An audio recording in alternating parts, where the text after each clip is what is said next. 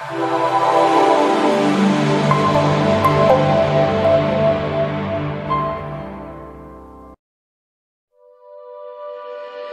this video, we will explore what is an industrial boiler and how does it operate. Firstly, let's delve into the concept of heat. Heat is a crucial element in our daily lives, whether it's for heating our homes or cooking food. We all use heat to some extent in our daily lives. Water and steam are excellent heat carriers and environmentally friendly. The boiling point of water at atmospheric pressure is 100 degrees Celsius or 212 degrees Fahrenheit. Now, let's put the lid back on the pot to adjust the pressure for boiling water.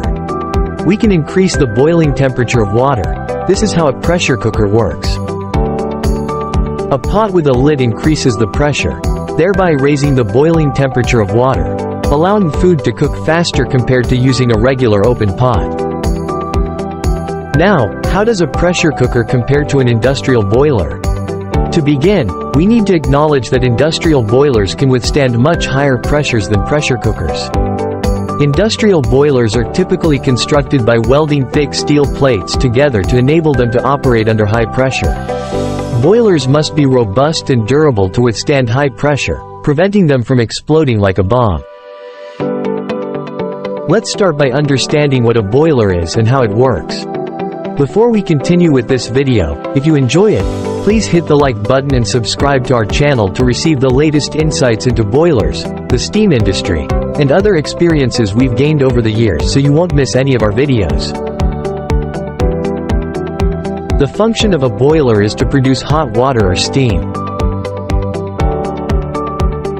Hot water boilers heat water for daily or commercial use, and steam provide energy for power generator turbines and supply heat to various industrial sectors. To comprehend the role of steam, let's think about a power plant utilizing a steam turbine. When steam passes through the turbine blades, the energy in the steam will rotate the turbine blades. Steam carries a substantial amount of energy, making the turbine operate efficiently.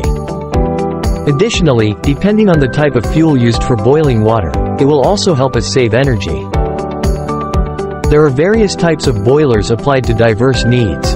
We will discuss some boiler types and how they generate heat. Therefore, you can explore and become acquainted with them on your own and may recognize them accurately. Firstly, the fire tube boiler.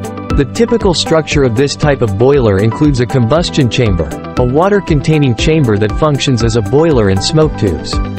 Tubes immersed in water carry heat from the combustion chamber, and smoke tubes allow smoke to be discharged during the burning process, helping control the pressure within the combustion chamber without exceeding permissible levels. Now, when fuel is burned inside the combustion chamber, the tubes play a role in transmitting heat from the combustion chamber to the water in the tank. Once heated, water is converted to steam, which is then directed to the point of use through a piping system. Fire tube boilers are the easiest to understand, typically used for low to medium pressure due to limitations in the thickness of the outer shell, affecting pressure-bearing capacity. We've covered fire tube boilers. Now, let's move on to water tube boilers.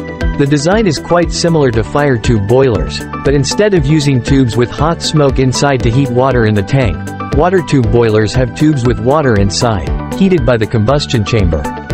Similarly, the burning of fuel in the combustion chamber heats the water tubes inside, and when water is boiled, steam is produced and transported to the point of use through a piping system. Water tube boilers have a higher steam generation rate than fire tube boilers, but they are more complex and require stricter water quality compared to fire tube boilers. The water may need to be treated very carefully for the process to be carried out most efficiently. The combustion process involves burning fuel to initiate a combustion reaction, requiring both heat fuel and oxygen. Boilers can be designed to burn specific types of fuel, utilizing various technologies. The critical component to consider here is the fuel source. Fuel is one of the most vital elements in boilers and is what is burned inside the combustion chamber to generate heat. Various fuel sources are used, with coal being a standard source.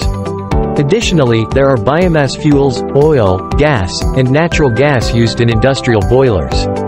Fuels are often ground into small particles to enhance combustion efficiency compared to using traditional raw fuels. Electricity can also be used as a heat source, employing resistive heating coils or electrodes. The electricity is usually used for small commercial or household purposes. To efficiently utilize electrodes, high requirements for water quality and electrical conductivity are essential. Maintenance is also a significant factor when using electrodes, requiring cleaning of insulating materials to prevent electrical discharge between electrodes. The gas-fired boiler operates by using propane or natural gas, while the oil-fired boiler operates using liquid fuel sourced from petroleum. So, let's summarize some key points learned in this video. Boilers are highly diverse, versatile, and essential technical devices, not only used in daily life but also extensively in commercial and industrial settings. There are numerous applications for boilers, including use in the food industry. Different stages of food production require heating or cooking during processing. Another interesting application of boilers is in brewing beer. In the beer production process, malt needs to be crushed and mixed with water called mashing. Then, this mixture is heated with steam for several hours before yeast is introduced to activate the fermentation process.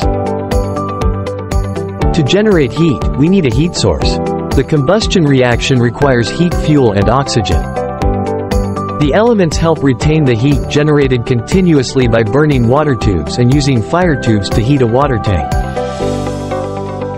Steam is produced at extremely high pressure to create a vast amount of energy. If you enjoyed this video, please click the subscribe button to receive the latest insights into boilers, the steam industry, and other experiences we've gained over the years. If you have any questions that need clarification, please leave a comment below. We will create detailed videos addressing those topics to help you understand them better.